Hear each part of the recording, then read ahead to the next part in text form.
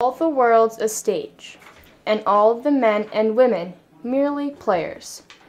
They have their exits and their entrances, and one man in his time plays many parts, his acts being 7 ages.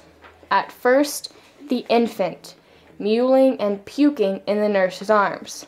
Then, the whining schoolboy, with his satchel and shining morning face, creeping like snail unwillingly to school. And then the lover, sighing like furnace, with a woeful ballad made to his mistress' eyebrow.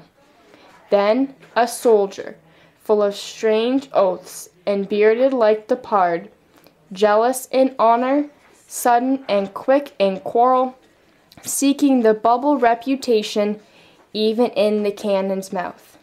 And then the justice, in fair round belly, with good cape on, lined, with eyes severe, and beard of formal cut, full of wise saws and modern instances, and so he plays his part. The 6th age shifts into the lean and slippered pantaloon, with spectacles on nose and pouch on side, his youthful hose well saved, a world too wide for his shrunk shank, and his big manly voice turning again toward childish treble, pipes and whistles in his sound.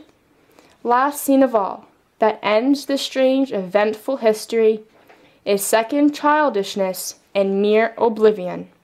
Sans teeth, sans eyes, sans taste, sans everything.